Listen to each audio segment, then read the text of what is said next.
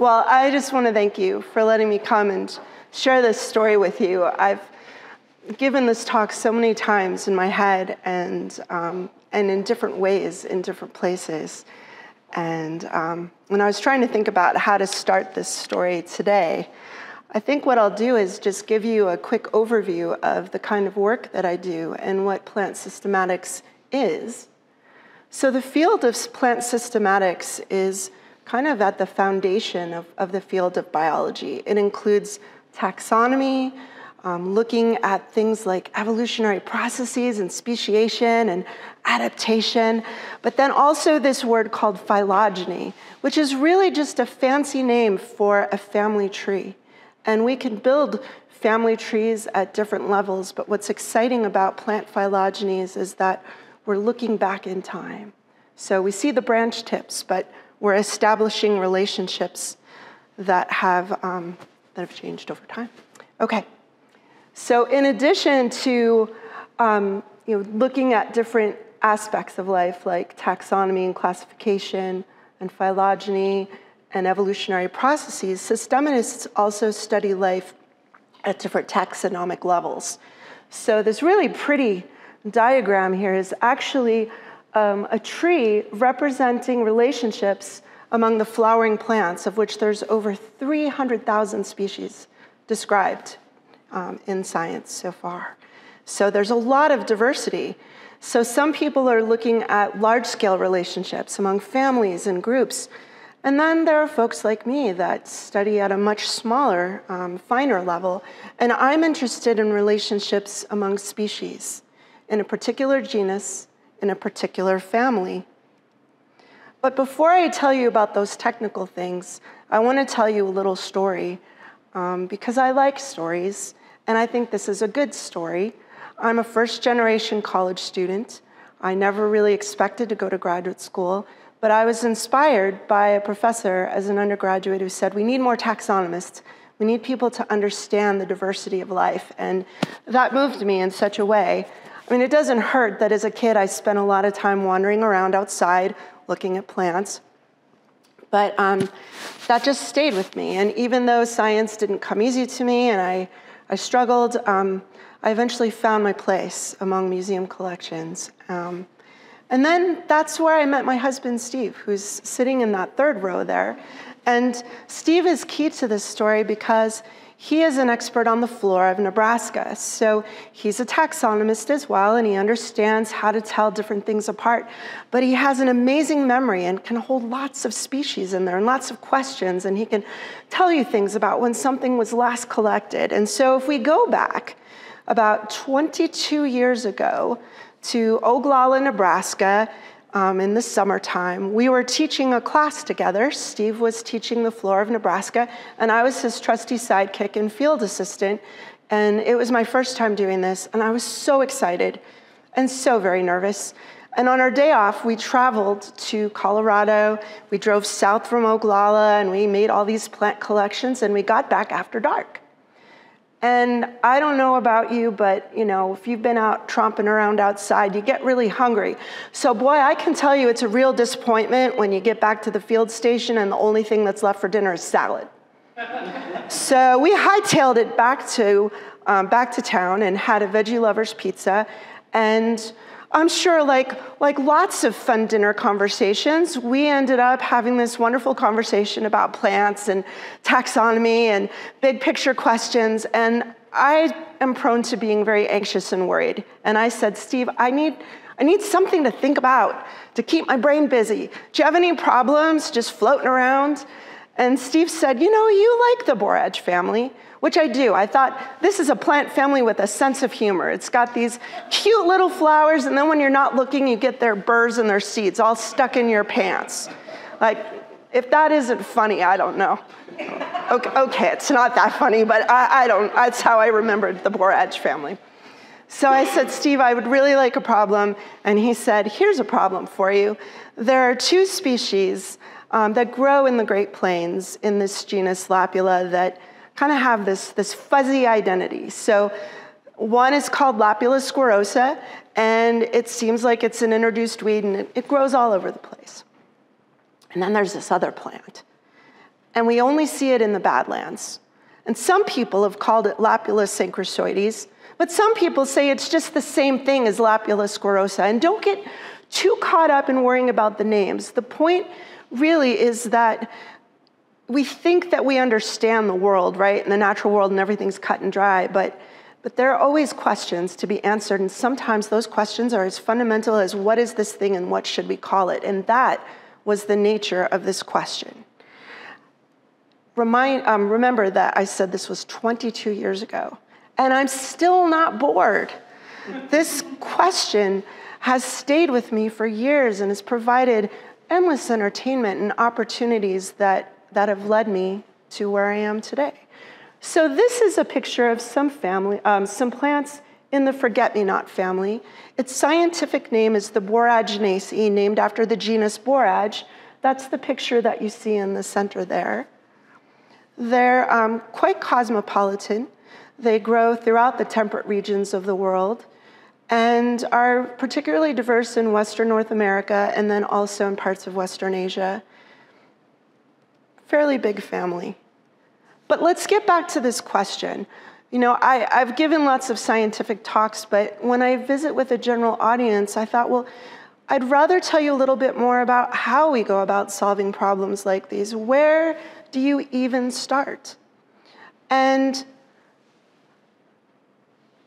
you can see that there are arrows among all of these things because it's really kind of just this ongoing back and forth between making observations in the field, between reading the literature, between consulting flora manuals, and also looking at herbarium specimens. And I'm going to show you a picture here in a minute of herbarium specimens and what I mean by that and how important specimens and museums are to doing botanical research. Okay. But this is where I started. I started with a book called The Flora of the Great Plains. And I opened it up and I read the description for the genus Lapula, and I used the glossary to learn all the different parts that I needed to know and the terms that are used to describe it and where it grows and where it likes to live and what names are used. There's a lot of information packed into those pages. But I didn't stop there. Believe me, I wish I could truck over all the mountains of books that I've looked at and floristic treatments and flora of Turkey. And I mean, it just kind of just keeps going. It all keeps going. But we can use a floral manual to learn more about the classification of a plant. You can ask questions like, well, what are genera that are closely related to it? What are the species names that have been used for this plant? How do I, like I said, know the words that are used to talk about these plants so that I can understand what I'm seeing and communicate with you what I'm seeing? And then I can learn about the distribution and the kinds of places where they like to grow. So flora manuals are a great way to start, but it's really not the only place. This is a picture of the herbarium that's here on the Chadron State campus. It's in the Coyle building. And I know it doesn't look like much, but it really is an amazing place because hidden in those cabinets is essentially a library of biodiversity. You can go in and pull out specimens, and you can see different plants from different families that grow in different places around Nebraska and the Great Plains. And you can go to other collections and other places where other people have collected plants. And because these things are preserved in perpetuity, we hope, and because these things are in the public trust, right, in care for you and for me, these specimens are available for study. And when I'm associated with a collection, I can borrow plants from other places. And in doing that, I can see across time. I can look at plant specimens that were collected when explorers were going across and plotting out the railroads. I can look at plants that I collected last month or that maybe someone else collected 2 years ago. But the idea is that I can see more in space and in time than I possibly could by just making my own observations in the field. So it's a very special thing. This is a picture of what's inside of the cabinet. So all the plants are arranged and they're kept in folders. And the idea is to protect them from insect damage and to keep them safe and organized so that people can use them to study. But of course, field observations are important as well. And so now we're going to go away a little bit from the how of the story back to the what, so that I can tell you a little bit about the genus Lapula that's in the borage family. So we have a picture of Lapula squarosa growing in its native habitat, which is steppe in Siberia. And you can see in some ways it doesn't look too different from the mixed grass prairies that we have around here. And then at the very top, it's a fancy word, merocarp, but what's kind of cool about this genus is that it makes a fruit that's made up of 4 little nutlets, and they're called merocarps. And looking at those fruits is an important way to identify them and to tell them apart. Those are the characteristics that are useful. They do have pretty little blue flowers, but it turns out most of them have pretty little blue flowers. Some of them are white, some of them are lavender. They're all pretty small, so the flower that you're looking at is about the size of my pinky nail. Some of the smallest ones are 2 to 3 millimeters. Some of the largest, like the ones that I started studying on the Great Plains, get up to about 4 millimeters, but very small. Same with the fruits. And so what you're looking at on the right, I just labeled them. You don't have to worry about the terms, but the idea is that those specialized terms are important for being able to describe what you're looking at and understand what you're looking at. The 2 fruits at the bottom are actually scanning electron micrographs that were taken to try and understand a little bit more about the details. But hopefully you get a gist of what these things look like. They're cute little guys. They're distributed generally throughout the temperate zones.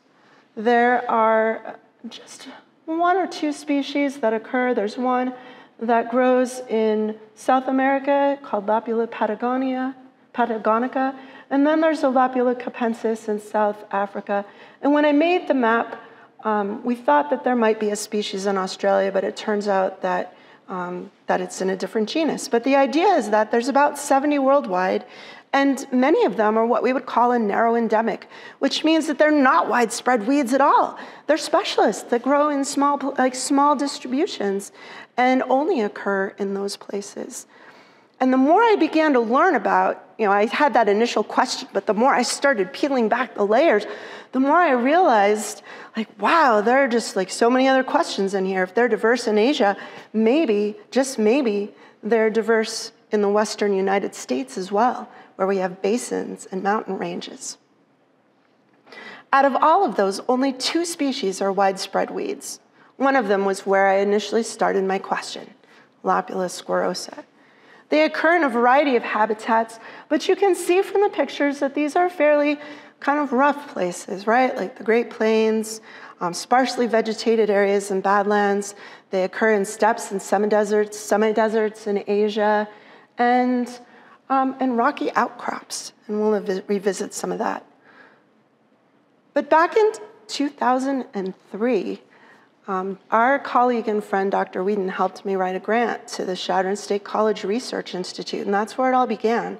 We were at first just trying to resolve these 2 things.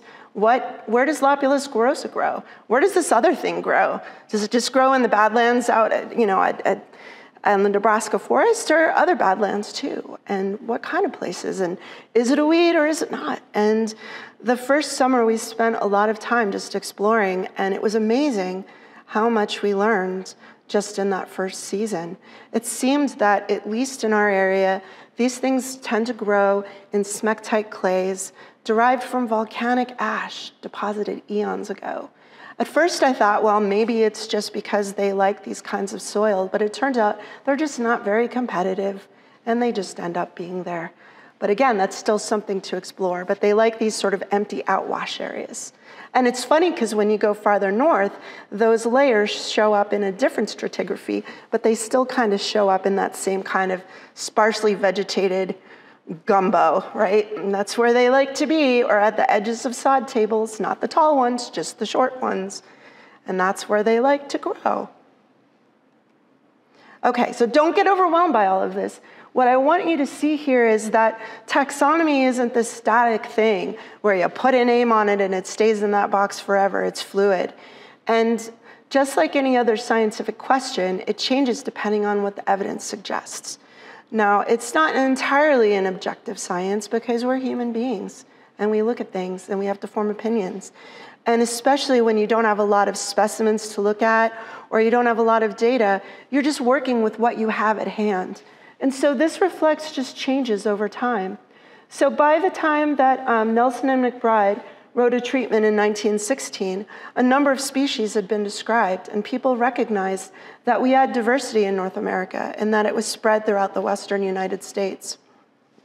Ivan Johnston, by 1924, he was an expert on this family, and he also recognized quite a bit of diversity. Now, Brand was working out of Germany, and he kind of had some crazy ideas. It turns out like some of his stuff didn't make sense, but at least he recognized different species. But by the time we get to the 20th century, most botanists who worked in systematics held up their hands and said, you know what, this thing's a mess. I can't tell one thing from the other. Tell you what, if it has 2 rows of spines, we'll call it Lapula sclerosa, maybe Lapula fremontii, which was an older name for this thing that we find in the Badlands. And if it has 1 row of spines, we'll call it Lapula radowskii, which is actually a name of something that grows in Asia. Hopefully what the impression you get from this is that it's just kind of a mess. So by the time I picked it up, I was like, wow, this really is a mess. This isn't a simple question of one species versus another. I've got a whole genus to work with here. That was really exciting. Just, kept me up at night. And it would make me really angry when I would open up a flora and it would be like, oh, Lapula sclerosa, anything else is Lapula radowskii, because that's not what I saw. My first year in the field and looking at specimens, I was able to take discrete measurements of the morphology and where it grows and very clearly delineate 2 distinct things. And boy, you'd get up in North Dakota and out on the steps and stuff, Lapula sclerosa was growing like a weed. It was growing on the top of sod houses. It was growing in parking lots. Not so with this thing we now call Lapula fremontii. It was very hard to find. But the question is, what is it? It looks very similar to a few species in Asia. There were people that argued, well, a lot of this stuff just comes over as ballast, right? Or in seed contaminants, so nah. And it grows in waste places anyway in the Great Plains, who cares? And I'm kind of painting a broad brush and being sarcastic, but that's often how it feels to us folks who work in the plains. It's like, who cares? So at one point, I realized I couldn't solve this without going back to school. I didn't want to go back to school. I didn't necessarily want to get a doctorate. And trying to find somebody who was, because I would just come in and do my spiel, like this is the work I've done and this is my question, and I'd really like to come and work in your molecular phylogenetics lab on this project. And they would say, well, Susan, usually you work on what your professor wants to do. And I said, well, that's great, but I really don't care. I mean, if I have to do it, I will, but whatever. I'll just go back and do my own thing. Well, eventually I met Dr. Carolyn Ferguson, and she took me up on it and said, okay, I have no money, and we'll have to figure out how to do this, but sure, come on, you work in my lab and I'll teach you these things. And it wasn't that simple, but that's where it started. And so this is kind of the mental framework I was in when I went into my doctoral program. We knew that there were 26 species at least described from North America, but we didn't know what names should be applied. We knew that Ivan Johnston, who was the last person to really study this group as a whole, that family, recognized 13 native taxa. But that was back in 1924, and he was just an herbarium taxonomist. So the challenges for me were I was dealing with a complicated taxonomy, inconsistent application of names, and very complex patterns of morphological variation, and really no idea whether I was looking at stuff that was native to North America or not. But I can tell you that I had hypotheses that there were, because these things were growing in native habitats, and they were very picky about where they liked to grow. So I wanted to ask these questions. Are there distinct North American taxa? How are the North American taxa related to one another? Could I figure that out? And could I revise the taxonomy of the North American Lapula? And that was based primarily on herbarium specimens and field observations. So about 2010, my advisor was able to get a grant that put me as a resident scientist in a middle school classroom or high school classroom. And I was there for a year, and together we wrote a grant, a supplemental grant that allowed us to take a teacher with us to Russia. And I was able to meet my hero and counterpart on the opposite side of the world, Svetlana Ovchnikova, who had written really the only other comprehensive treatment of this group. But she wasn't here. She wasn't in St. Petersburg. My other hero, who I didn't bring, Popov, he wrote the flora of the USSR treatment of Lapula that was pretty much my go-to to try and understand what I was looking at. So we started off in St. Petersburg. This is the Komarov Botanical Institute. And I show you this picture just because there's my friend, M.G. Popov. He's deceased now, but I can't describe what it was like going up those stairs and going into that collection and being able to touch those specimens and look at them and see the work that he had done and to begin to understand for myself what the species were in Asia. Because really, we're talking about Russia, but it's Asiatic Russia is where these grow. And down into Kazakhstan and Western China and Turkey. And this collection was crucial to being able to make some of those initial observations. And so you can see that there's no climate control. There were cabinets of wood. But there I was, spread out with I had a Russian-English dictionary. I had something to decode the Cyrillic alphabet, and I couldn't do it fast enough, so I had learned to write in Cyrillic so that I could take my notes in Cyrillic to translate later. I'm still working on that. I mean, it was just really, it was crazy. We didn't have much time. And there's my advisor, Carolyn, and we're doing our little photo shoot, like, look, we're working together. But there was time for fun as well. We stayed in a hostel. That's that building sandwiched there in the first, and I had a chance to visit some cultural sites and travel, and just a few days. The funny thing is they were the ones that wanted to travel. I'm like, no, leave me in the museum because I need to look at these plants. But they made me take breaks, and that was worth it. And then we took a flight to Novosibirsk, which is in central Siberia, and there I am with Svetlana. I love this picture because she went one way down the road and I went the other way.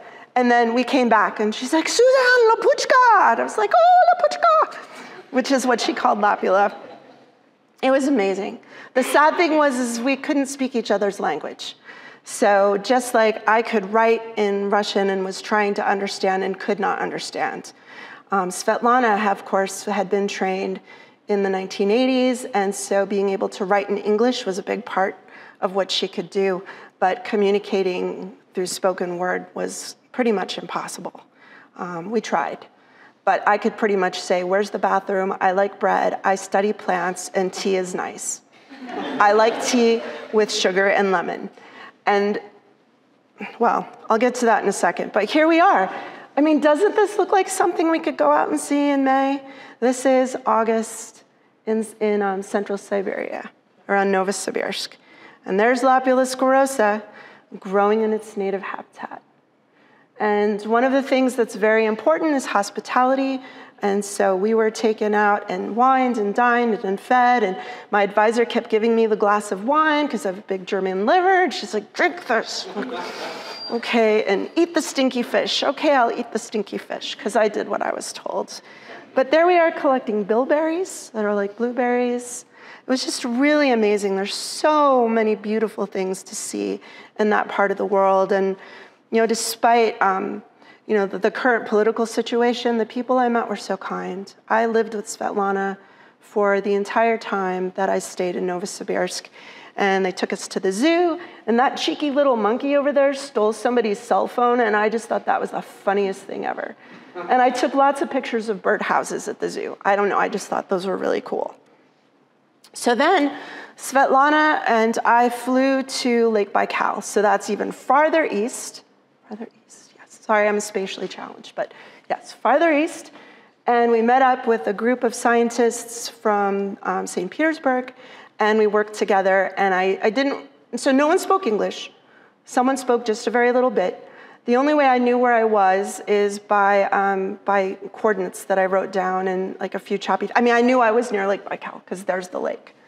But we ended up being in the Trans-Baikal region, and it turned out I think we were looking for endangered plants and endangered habitats, but no one could communicate this to me. So everything was just, I just went along for the ride and smiled and did my thing. But here we are driving down the road to catch the ferry to go to Olhon Island, which is an island in Lake Baikal. And the reason why this is so significant to me is because this is the type locality of that plant I told you, Lapula radowskii, the one that they said was the one that grows here in North America. And I was able to see it in its native habitat. So here we are walking around in rocky outcrops on Olhon Island. There are a number of cairns.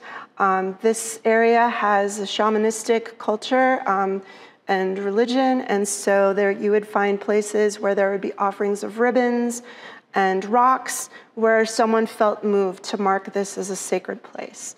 And Olhon is a very sacred place. And growing at the very edge, if you can see it, here it is with its little blue flowers. So that was really exciting to get to see it in its native habitat. And close up of the flowers. The truth is, these are not my pictures or Svetlana's because Susan's forgetful, and I left my camera in someone's pasture and realized it along with my field notebook 2 hours later and was like, oh crap. And I tried to communicate, like, we need to go back. Sorry.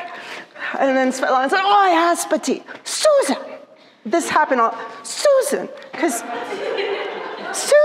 Susan doesn't know how to tie the secret botanical knot for tying your presses, because I never learned.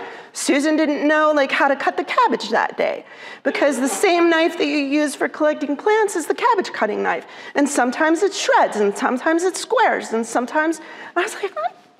And then you don't eat the potato skins because they're dirty, and you take off your shoes because they're dirty. So what do you do with your collecting knife? You put it in the fire, and then the grad student laughs at you and says, oh, Susie, germs, bacteria, scary. Yeah, that was Dennis. He was always like, Susie, give me silica gel. So, but yeah, I had a lot of fun. That was our field vehicle, and because we didn't have a lot of resources at our disposal, every day we'd press our plants, and then we would have to sit at the end of the day and unpress the plants, take them out of the press, put them in fresh newspaper so they don't get soggy. Now here we've got blotters and cardboards. Oh no, not there. We were using newspapers from the 1980s, and then we would hang them up to dry and then reuse them again. And you had to use the secret botanical knot to tie your presses because no straps. And what you see at that bottom left is our presses leaned up against each other to dry them, because you want your plants to dry quickly so they make good specimens and they don't get moldy and rot, because that's no good. All right. But look at that. Wouldn't you think that was just right?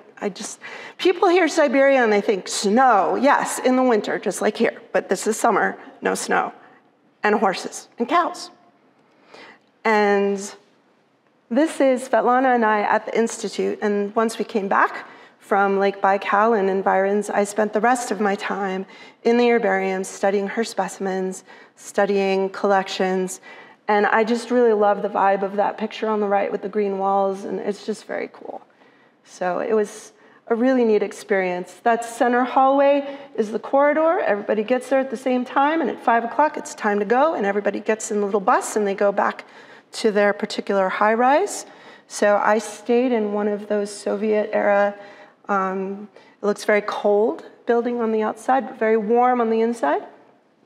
And I know that the lighting isn't great, but at the very top, that's Svetlana trying to put on a shawl that I tried to make her, but was really more like a little scarf. Didn't make it to shawl, because they didn't like me knitting on the plane. And there, Svetlana shared with me pictures of her youth when she was an activist and pro-democratic student back in the 1980s, agitating for change, and it's just really neat. And that's her father, who was the same age as my dad, and he would love to tell me, I can jump in my new red shoes. That was what he learned to say.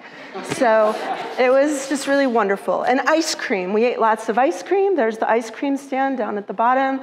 Svetlana loved to buy me ice cream cones, so I ate lots of ice cream. It was fabulous. It was a really wonderful experience. Personally, but of course also professionally. It was just hard because we didn't have enough time and there's so much we wanted to say. So I'm trying to figure out what time it is. Oh, it's 7:30. What time? I started at 7. We're good. We're good. Sorry. I get so carried away. So now I'm going to shift gears again and get back to the story of the science, what we did, how we did it, and the sampling. So again, there's my favorite picture of Svetlana and I. That was just really great. So I used some what's called silica gel. So they make cat litter out of this stuff sometimes. It absorbs moisture very quickly, and that's important because when you're sampling DNA, you want to make sure that the DNA doesn't degrade. And while techniques have improved for working with degraded DNA, it's a lot easier when you've got a good quality sample. And so I collected specimens that became herbarium specimens, and then samples from those became dried leaves that I would work with. So this map just shows, you can see it's somewhat limited sampling.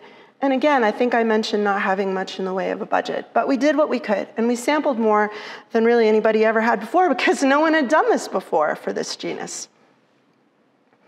So I show this picture of a plant cell because there are different parts of the cell that have DNA. There's the nucleus that has the nuclear DNA, and then there's the chloroplast, and even the mitochondria, the engine of the shell, also has DNA, but it's not very useful for studying relationships in plants. So the DNA is like the blueprint that tells the cell when it makes copies of itself, right? And that can change over time and evolve at different rates. Some parts of the DNA change rather quickly, some are conserved. Like for example, you don't want your mitochondria or your chloroplast having a lot of mutations. I mean, I'm ascribing purpose, but just bear with me. The idea is that if there are mutations in essential functions, that's harmful. Those individuals won't survive. So we end up with what are called conserved regions, places where the DNA just doesn't change. And we use those like bookends. Then there are places that do change. And depending on what level of taxonomy you're looking at, so family, genus, species, you can get information that can tell you things about relationships. So, and I'll show you the results in a minute and have some comments about that, but we were able to sample from something called the ITS region, which has been shown to be useful at the species level, and then we also looked at some regions from the chloroplast. And I consulted literature to learn what has been useful. But honestly, at the time that I was working in this family, people were just starting to get into this on this particular group. It just hadn't been, group being the whole family Boraginaceae. There wasn't a lot of work done. And this is a picture of our lab, because I think it'd be fun to just kind of show you what happens there. So I told you that I take the dried plant samples, and then you can see I've got a little mortar and pestle there, and I grind it to a fine powder.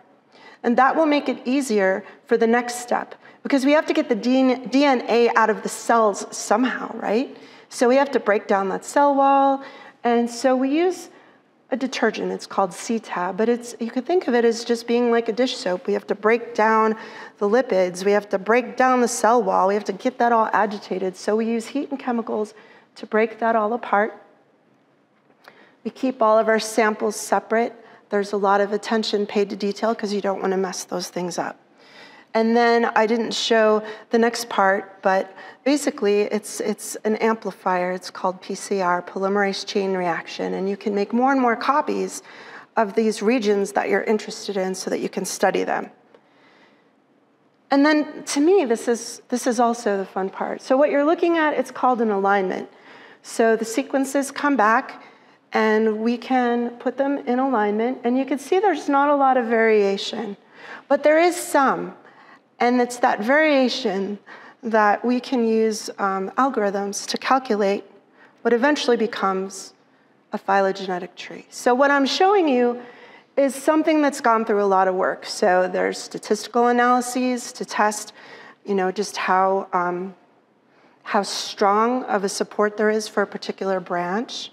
There's a lot of steps that go into it, and it looks like a black box, but when you're in there doing it, you realize it's really not a black box, and that well, it's just, I don't know what else I can say about that. I want to walk over to the tree because that's what I want to share with you right now.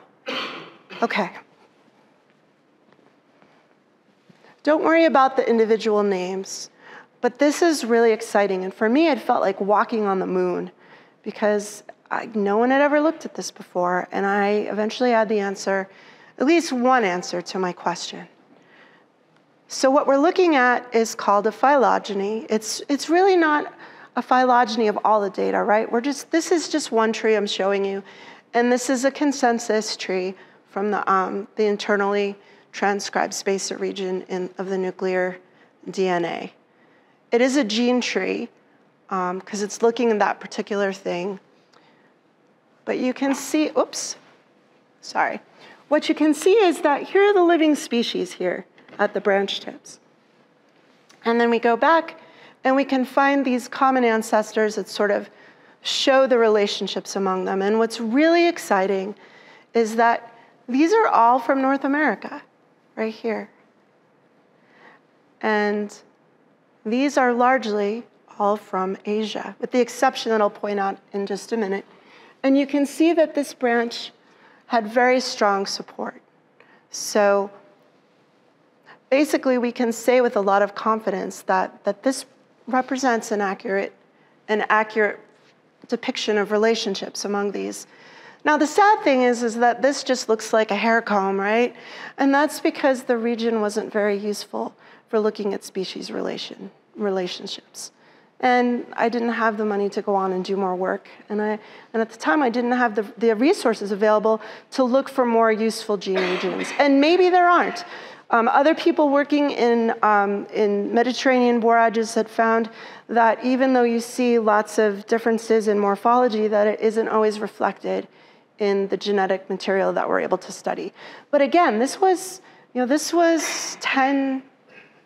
back in 2010 that I was working on this, 2011. A lot of things have changed since then. So now I might be able to answer or get more detail. But the important thing for tonight is that I had the answer to my question. I found that the North American species represented their own group. But what about this Lapula sclerosa? Well, here it is, right over here. You can't read it from where you are, but this says Lapula sclerosa 2435 North Dakota. Look at that, and it is grouping with the stuff from Asia, which you'd expect from a plant that is circumboreal, a plant that grows throughout the northern hemisphere. So whether it was introduced recently or introduced in the past, it doesn't matter. It just represents part of this big group, and it groups in with these Asian species. But that was just, to me, just so exciting. I mean, I would have been excited either way, but I don't know. I just thought, wow, that's just really amazing. Okay, so let's go back to that original question. We had Lapula sclerosa, this widespread weed, and then we have all this other stuff.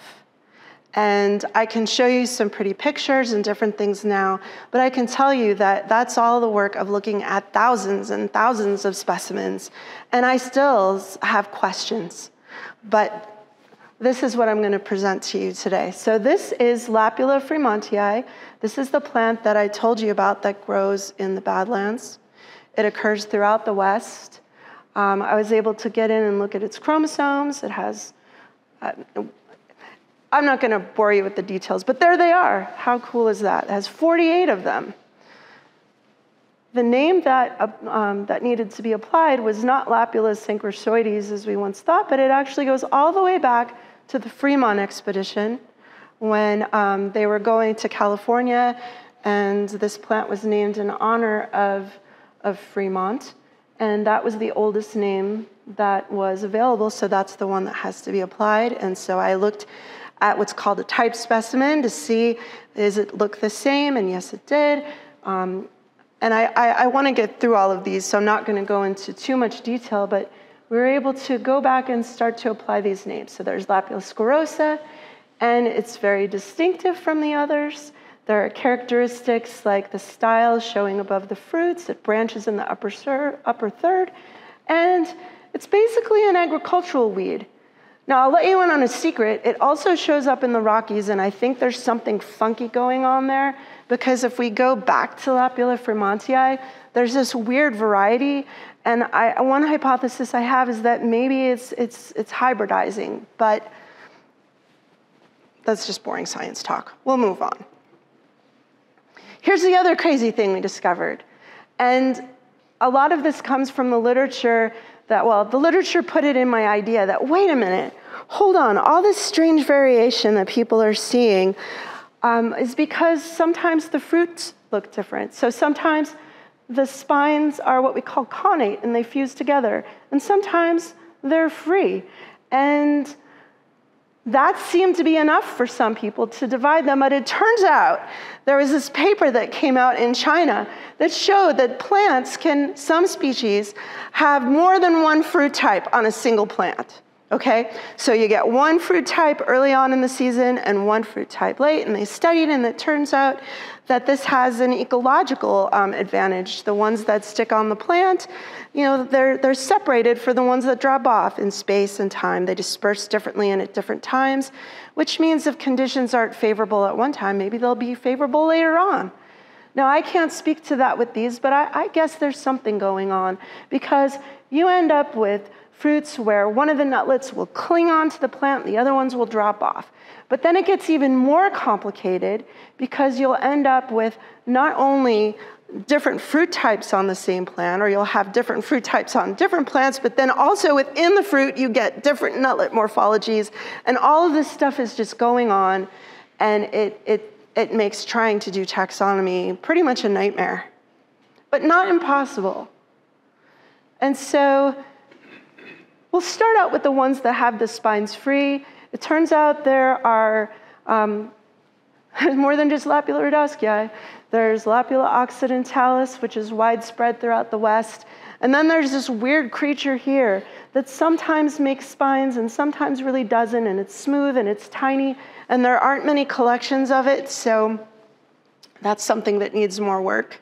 You can tell from that distribution map. It doesn't mean that these are the only places that it grows. It just means that there's no collections, right? We might find more of it. Whereas Lapula occidentalis has been widely collected throughout the West. Okay, and then there's this other strange beast. So this one has been lumped in with Lapula occidentalis. I wasn't brave enough to separate it out because I don't have enough evidence. But there are weird patterns of variation. There's some in the south, in the southern desert of Arizona, where they only grow in these very temporary washes. And then you have this other group with a distinct morphology that grows up in the Columbia Basin.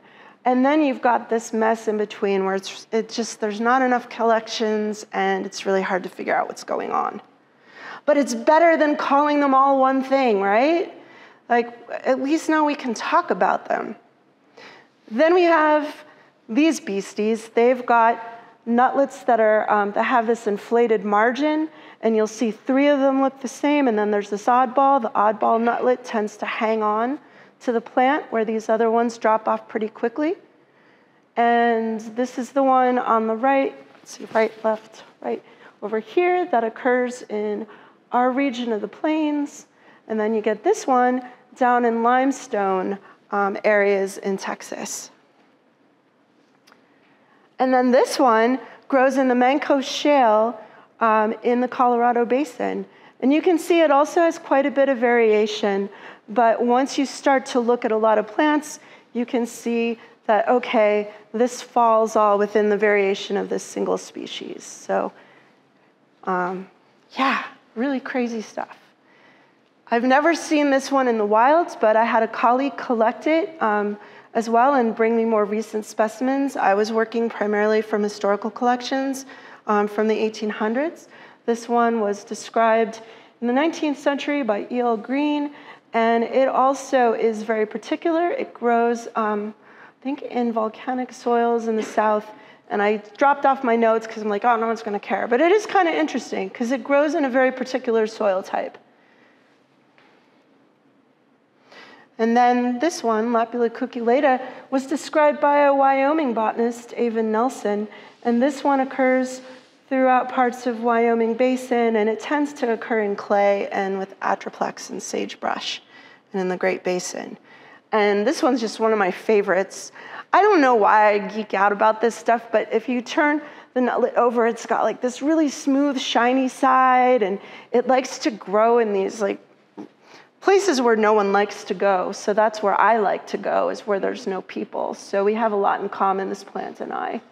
And then this is Lapula desertorum, and it grows in the Great Basin and parts of Nevada and the Snake River Plains. And there I'm just pointing out, like, look at that. The nutlet is taller than this thing called the gonophore, the part that it clings to. And that's exciting because no one really talked about that character in the North American stuff.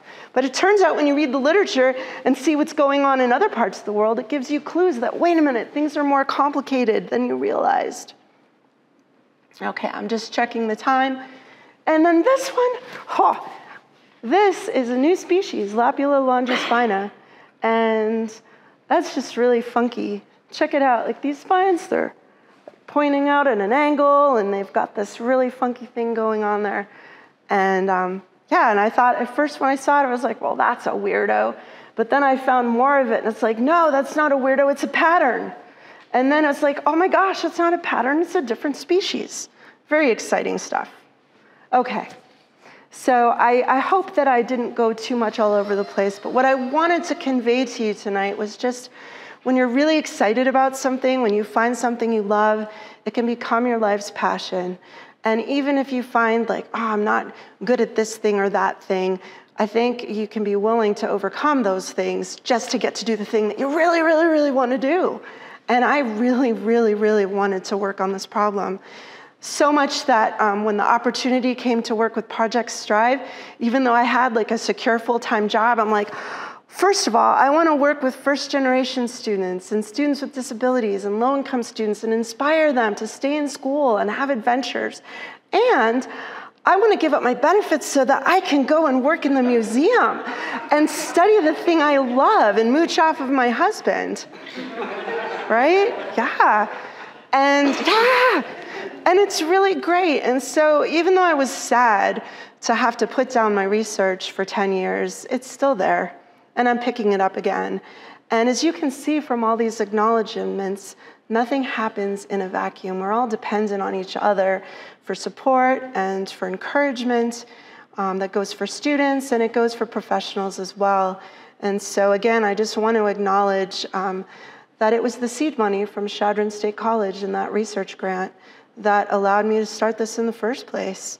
And look at all those collections. And so science isn't a solitary thing at all.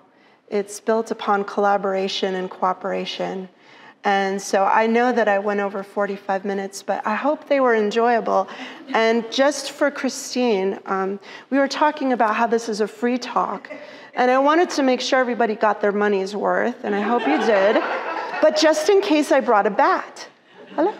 And because Christine, as I recall, you went to a talk to see bats, and there were no bats. But look, oh, it's Little Brown Bat. So Little Brown Bat will be happy to help me take your questions. And so what we'll do is feel free to ask me questions. I'll probably get nervous if everybody raises their hands all at once, because I know you're just filled with questions. Or not. Huh. Oh, I'm going to go with you in the back. And I know your name from the library, but I've forgotten because I'm Lisa. Yeah. Well, I'm trying to curious about whether or not there's been any information or studies done on, maybe the utility of the plant in terms of herbalism, medicinal value of plants, or something along those lines. So Lisa asked me about the medicinal and sort of practical utility of these plants.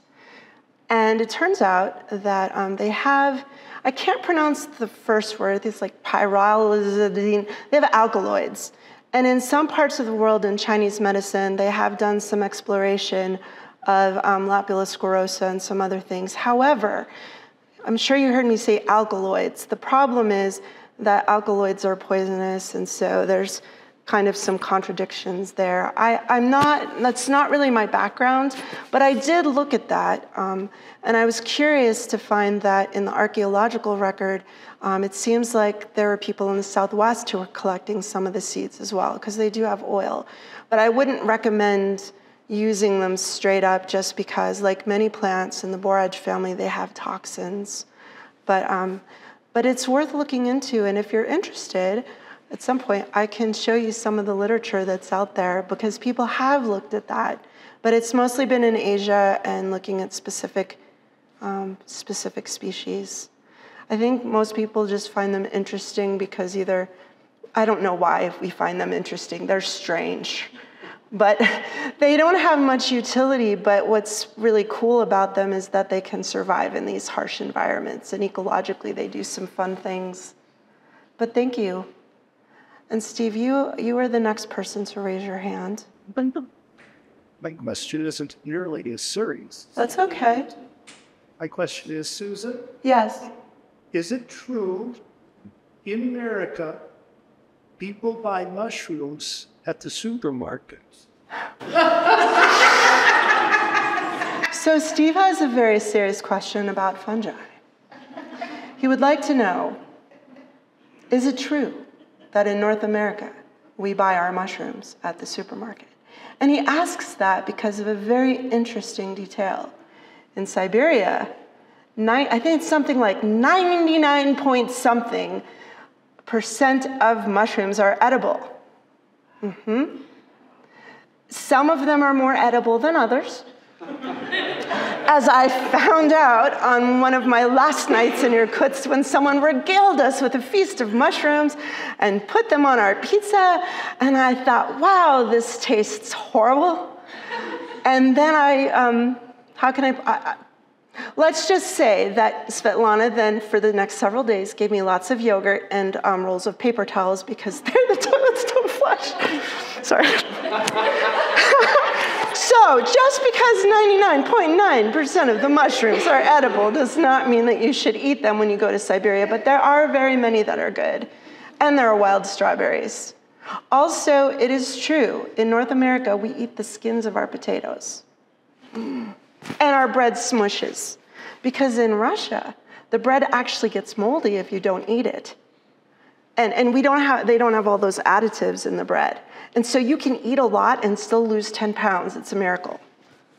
I ate chocolate and ice cream and bread and like fish and whatever, and I lost 10 pounds just sitting in a van. It was a miracle. Okay, any more serious questions for me, please? Oh, bummer. Oh, wait.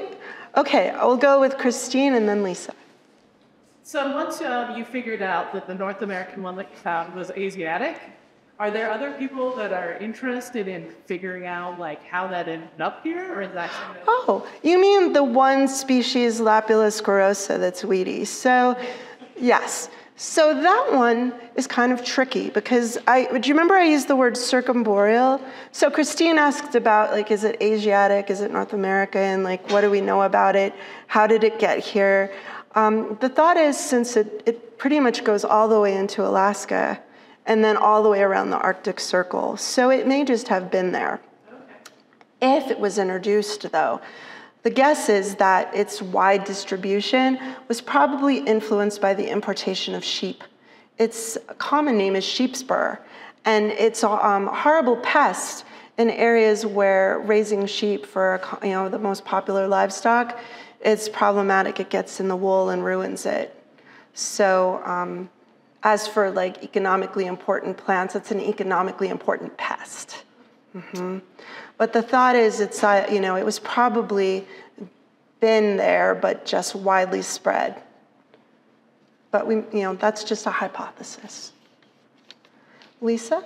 Yeah, and that was kind of my question also, but I wonder if there is evidence of the spread of the plant through DNA studies?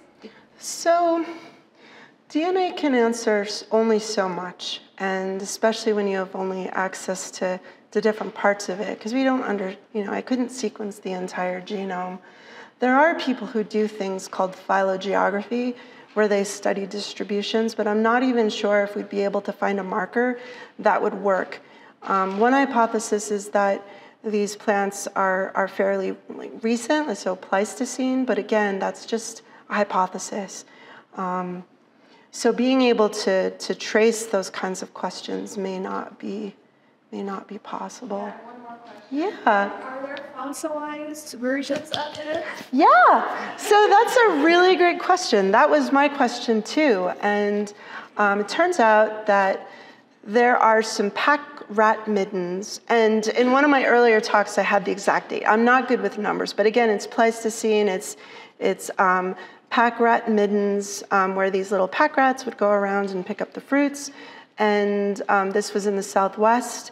And so, and I know the Pleistocene's kind of a long thing. Forgive me, I don't have an exact date, but let's just say that it's old enough to suggest that these things were not introduced by, at least by Europeans coming through and dispersing them right there in the fossil record. There is also something called a proto-lapula that someone described from around the Ashfall area, but I'm not really sure about that. I've not seen it myself to examine it, but I'm skeptical because the evidence seems to suggest that this group diversified in, and its closest relatives diversified over in Asia and like Central Asia and the Mediterranean, and then spread outward from there.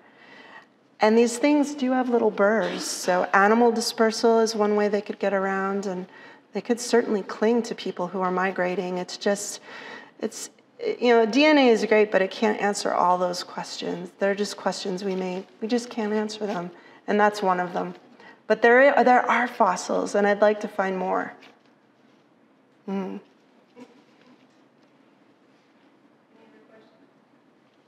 Oh, yes, sir. Oh.